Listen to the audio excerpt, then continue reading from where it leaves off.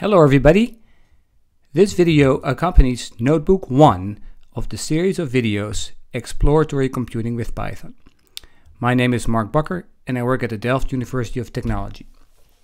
Today we will learn what the Ipython notebook is, we take our first steps in Python programming, and we learn how to make a graph. First of all, we have to start the Ipython notebook. In this video we use the Anaconda distribution of Python. On your Mac, try to find the Anaconda launcher, which may very well be located in the root directory on your hard drive. On Windows, go to the Start button, the Anaconda tab, and start the Anaconda launcher. Once you've started the launcher, you get several options, and what you want to do is launch the Ipython notebook. Once you launch the Ipython notebook, your default web browser will open with the Ipython notebook inside. Note that if you use Windows Explorer as your default web browser, things will look a little different than all the other web browsers. So it's recommended to use something else like Chrome, Firefox, or Safari. Once you open the Ipython notebook, your web browser starts and you see what's called the dashboard. The dashboard starts up in the home directory that Anaconda has installed. In this case, I have a few files in my home directory. I can open any of these Ipython notebooks, or I can start a new notebook. So let's click on New Notebook, and a new notebook opens. Let's make it a little bit bigger. Here we see what's called a code cell. We are now inside the Ipython notebook, and inside the code cell we can type Python code. For example, we can type 2 plus 3. And then if we hit Shift Enter, we execute this command. And we get the answer 5. That seems about correct. Notice that I added some space here. I could have just typed 2 plus 3 without the spaces. I also would have gotten 5. But it's highly recommended to add the spaces because it makes the code much more easy to read. Of course, we don't want to just use Python as a calculator. We want to start using variables. For example, we can say a is equal to 2, b is equal to 3, and then do a plus b. Again, the answer is 5. A is now a variable with the value 2 stored in it, b is a variable with the value 3 stored in it, and a plus b gives us 5. We could, of course, store the value of a plus b in a new variable called c. C is equal to a plus b. We execute that, so we hit Shift Enter. And now we don't get any output.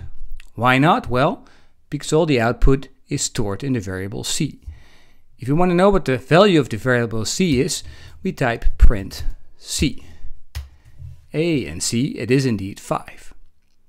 If you want to make that print statement look slightly nicer, we can, for example, say c equals comma. So now this first part in red is called a string. It's just text and it's between quotes. You can use either single or double quotes as long as you begin and end with the same one. Then a comma, then the variable c, and if we execute these commands, we hit Shift Enter and we get c is equal to 5 printed to the screen. Note that each code cell has a number. The number indicates the order in which the code cells were executed. So if I execute this code cell, which has now number 6 once more, with Shift Enter, it gets number 7. If I execute this one here again, it gets to be number 8, and so on. Once you define a variable in a code cell, it is available in all the other code cells. So I can write here print a, and it will nicely give you the value 2, which is what a is. But I can also go here and print a. A is also known in this code cell above because I first executed this one, then I executed that one. But in general, it's nice to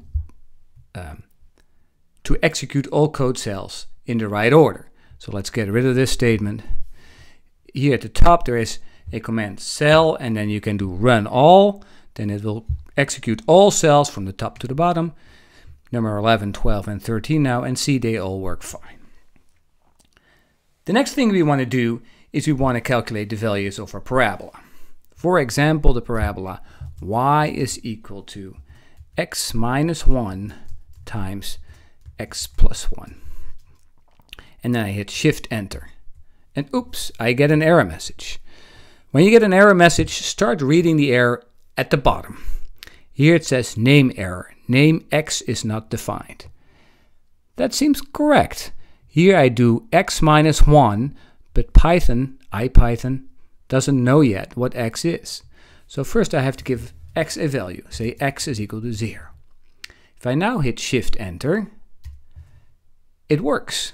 I get no error message, and if I say print y, it prints the value to the screen, and let me see if that's correct. When x is equal to 0, you get minus 1 times plus 1 is indeed minus 1. So that seems about right. What I want to do is I want to make a graph of this parabola. So I have to calculate y for a bunch of values of x. First we have to make a bunch of values of x. And a bunch of values together is called an array. Now arrays are not part of standard Python. Arrays are defined in a package, and the package is called Numpy. There are many packages in Python, and we will learn several of them. We'll start with Numpy. To be able to use functions that are in a package, you have to import it. Packages may be imported with the import statement. Import Numpy, Shift Enter. Now I can call any function in the Numpy package with the syntax numpy dot and then the function name. What I want to do is I want to create a bunch of values x from minus 4 to plus 4, and I want to have 10 values. For that there is a function called Linspace that gives a number of values between a min and a max, and you can define how many values you want, and it spaces them linearly. Hence the name Linspace. So I type numpy.linspace and I say open parenthesis, and then Ipython helps me by telling me what the input arguments for the Linspace function are. You have to give it a start value, a stop value, and then you can optionally give some other arguments. And the first one is the number of points you want. If you don't specify the number of points, you get 50. I want a little fewer.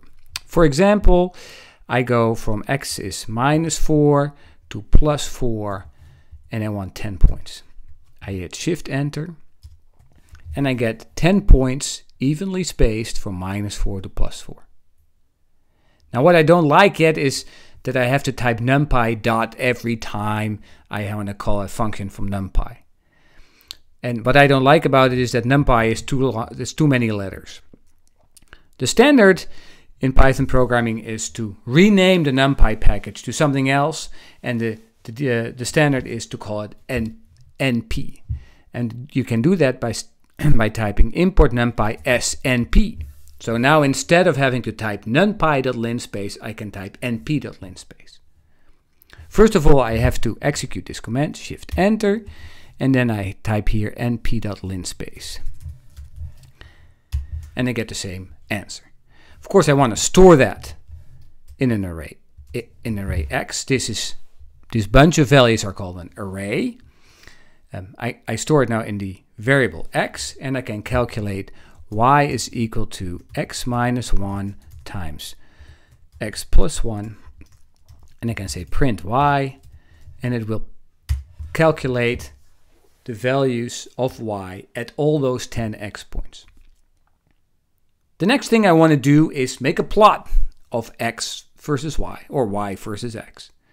For that, we need plotting statements, and plotting statements are available in a package called matplotlib.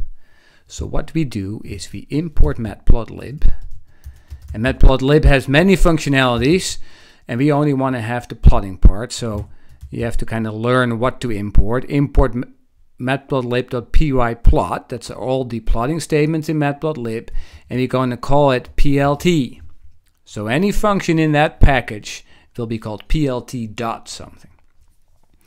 And we give it one more statement. We say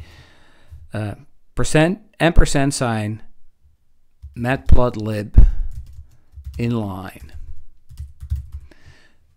What that will do is that it will create any graphs we make, it will put in our notebooks instead of in separate windows. We hit Shift Enter, and now we can make a plot by typing plt.plot, and we want to plot x versus y. We hit Shift Enter, and there is our graph. That looks pretty nice. Now, first of all, I want to make sure that I realize this is a somewhat magical command, and you're going to have to learn that.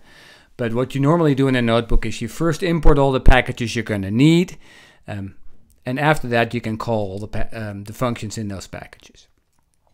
Here I created a graph of x versus y, but it doesn't look very smooth yet. Why doesn't it look very smooth? Well, it's only 10 points. I want more points. Well, that's easy to fix. I go back here, I say x is Linspace from -4 to 4. Let's do 100 points. I get rid of the print y statement because else it will print 100 values to the screen. I hit Shift Enter. Then I don't have to import this again because I've already done that. I plot x versus y, and I get a very nice graph. Very smooth line. But I want to have, of course, labels on the axes. For that, the plotting package, plt, has functions called xlabel. And what should we call the x-axis? Well, maybe x-axis. Note that the argument of the xlabel function is a string. So it has to be between quotes, beginning quote, end quote. And we can add something to the y-axis. Let's call the y-axis Parabola. And we hit Shift Enter, and you see it nicely puts a name along the y-axis and a name along the x-axis. Just out of interest, let me show you what happens if we forget to put those quotes. If I hit Enter, it says name parabola is not defined. It doesn't know what to do with this. It thinks parabola must be a variable, but I've never defined the variable. It doesn't recognize it as a string because it's not between quotes. So let's go back, make it a quote, and a quote. Now it's a string. It knows it's a word that has to be printed along the vertical axis. And the graph looks the way we want it to look. Before we end this video, I want to show one more thing about getting help for a function. Like I showed, if you type the function plt.plot, for example, and the open parenthesis, then a little box pops up with help for the function. In this case, for the plotting one, it doesn't look very useful. Why not? Because you don't see all the help there is. If you click here on the little plus sign, this area expands and you can even scroll through it. So it tells you all the different options there are for using the plot function. When you're done with looking at the additional help, you click the X here and it goes away. That's all I got for you today. I hope to see you next time.